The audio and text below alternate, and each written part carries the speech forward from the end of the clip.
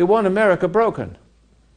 They want America broken in lots of ways. Civil wars will break us because we'll be fighting each other, and then the Al-Qaeda will come across the border. You'll be fighting with your own country, and you'll be fighting a country that is emboldened by your weakness. You're done. That's the plan. And or else my name's not Roy Masters. Anybody in this country that would like to say I'm wrong, I'll have a debate with them. And I'll accuse them of being that person. Because anybody who disagrees with me, that will say that's what they do. But I'm doing it really. I can disagree with them, and they want to shoot me. But I can say anybody disagrees with me because it'd be true.